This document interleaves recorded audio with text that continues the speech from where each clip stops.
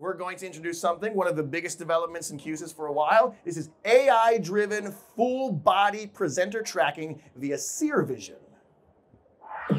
Presenter tracking enabled. All right, so first thing you're going to notice is that we're zooming in and getting us a better crop. Kind of like what we just saw with the auto framing on Patrick. It's zoomed in on me. It's giving me, based on our preferences, a tighter image, which is great. But this is not just framing. This is full presenter tracking. If I move around the room, you can see that that camera is following me.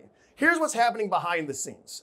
This is the image from the Seervision server. Everything that's in this shot is something it's trying to analyze. Now, you'll notice this is a wide shot, even though the presenter shot over there is still tight. That's why we have two cameras in the back. One camera is operating as a conductor mode to take a look at this. The other one is receiving the commands to zoom in and move around. All the green boxes in here are things that Seervision is fairly certain is a human. The orange box is something it's not quite sure is a human. I'm so sorry, we're not sure you're human. You didn't quite make it. What a weird way to learn that you might be a robot. I'm just doing it. It looks like I am 92% likely to be a human. That's better than my ex-wife would have given me, so I'll take it. Up here, I am in this green presenter area that you can see on that page right up there. So it knows that I'm the presenter because I'm in the area we've designated as the presenter zone. Whenever I move around, it's going to keep following me. Doesn't matter if someone else stands up, it's still going to follow me.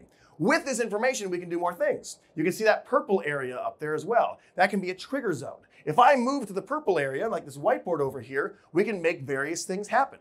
We know that while I'm here, I'm going to be working on a whiteboard. That means the whiteboard is the important thing. So take a look at what we're setting to the far end. We've swapped the camera that's in the back of the room because that camera is permanently dedicated to this focus space in the environment. Because if you've watched me already, you know that I do this a lot. I sway while I talk, while I stand. I don't want the camera to kind of follow me as I'm doing this. I want the camera to focus on the whiteboard so the far end can actually read what I'm doing, right?